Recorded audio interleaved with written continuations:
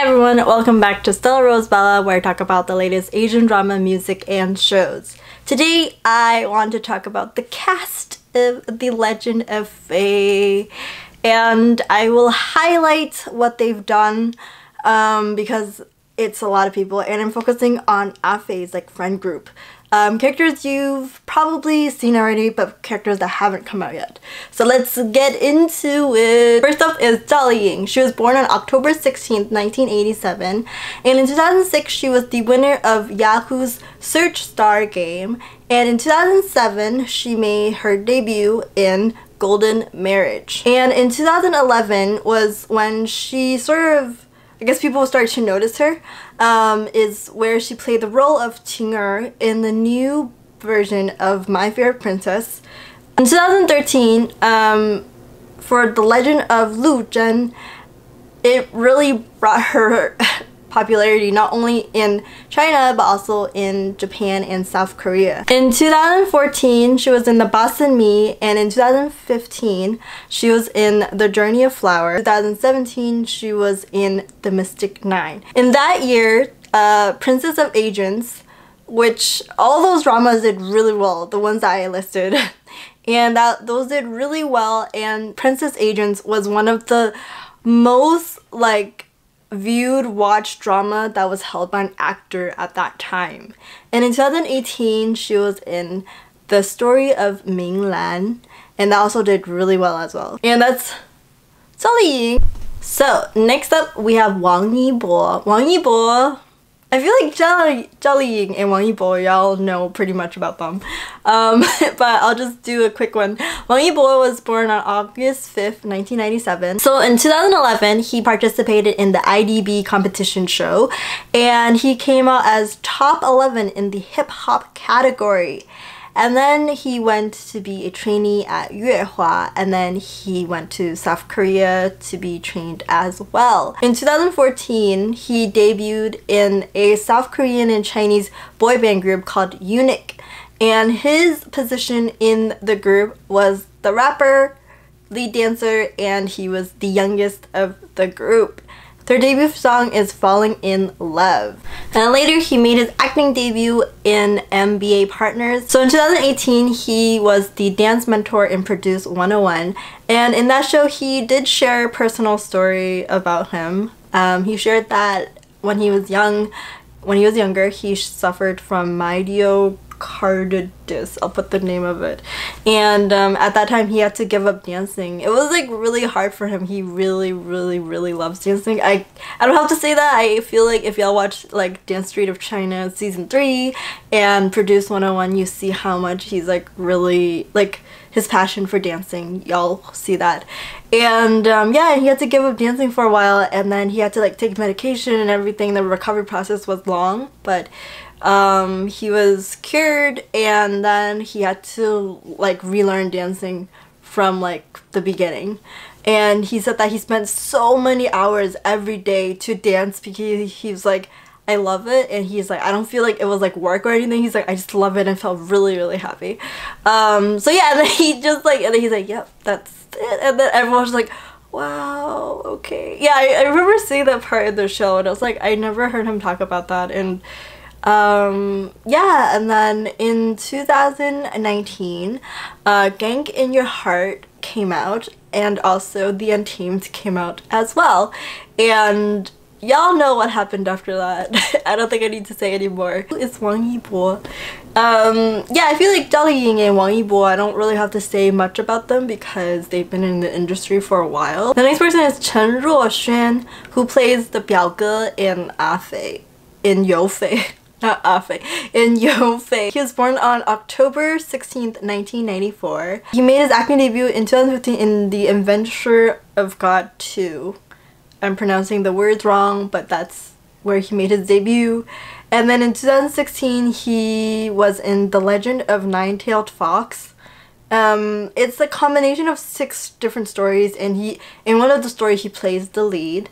In 2016 he played the supporting role in Novaland, The Sky and the Castle. In 2017 he played a different type of role genre, such as The Endless Love, Beyond Light Years. In 2019 he was in Novaland Eagle flag. That's him. To me, he's really new. I don't know much about him. So the next person is Zhang Huiwen. She plays the role of Wu Chu in Hiiii Fei, and she was born on September 13th, 1993. And she studied at the Beijing Dance Academy in the dance department, and she was discovered by Zhang Yimou, and I guess he casted her. I'm not sure if he casted her, but basically I believe so based on what I've read. She was casted in the lead role of Coming Home, and for that role she won awards. In 2015, she went on to play a role in Forever Young. In 2017, she made a small screen debut in the Nirvana in the Fire 2. In 2019, she wanted to play a role in The Great Detective. In 2020, she was in Love of a Lifetime. So yeah, she's pretty new. A lot of the actors here are pretty new. I don't really find much about them. Some people, I just found one thing about them. For example, the next person that I'm going to talk about. So the next person is really new. I couldn't really find much about him. His name is Zhang Xingyu. I couldn't even find when he was born, so I don't know. In 2019, he made his acting debut in The Brotherhood of Blades. Yes, that's what I know about him. He also acted in a drama called Renaissance, which aired this year. His role was Tian Mian. I'm just gonna say in Cantonese. He made his musical debut in 大話西遊記之大聖娶親. He played the role of the Monkey King in that musical. Hello. Yes, different clothing. Welcome to the future. So the next actor that I want to talk about in the cast is Leng Jiyuan, who plays the Du Yi. And he was born on March 12, 1992, and he actually started in plays. In 2014, he was in a play called 从前的座山. In 2016, he made his debut in a movie called 饮食男女, which is a comedy film, not the other film. I know you probably heard of this movie before, but this is another one. He went on to do a reality show called 出发吧我们 Season 2, and then he went on to do other roles as 警察卧底 in 2019 全职高手. That is all I can find about him. So the next person is Jiu Jiechong, who we all probably know.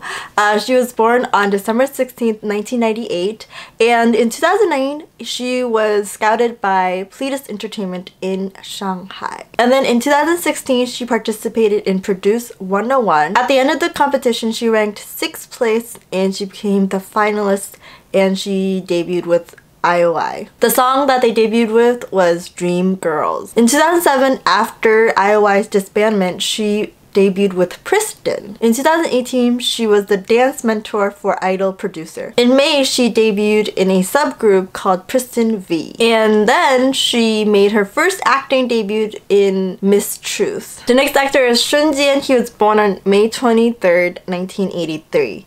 He made his debut in 2004 with Mo Zhun 女儿国. In 2010, he was in 欢迎爱光临. And in 2012, he was also in Gong 2. In 2013, he participated in 百变大咖 show, and that's when he got noticed by a lot of people. In 2014, for 歌手, he was the manager for 周笔畅. And in 2017, he was the manager for 张碧晨 in Singer as well. For Yi-boy Li Ying, I feel like I don't really need to say much about them because I feel like a lot of people at least highlighted what they've done and everything. If I am missing information about them, I apologize for that, because I have to like fit all the cast into one video this time.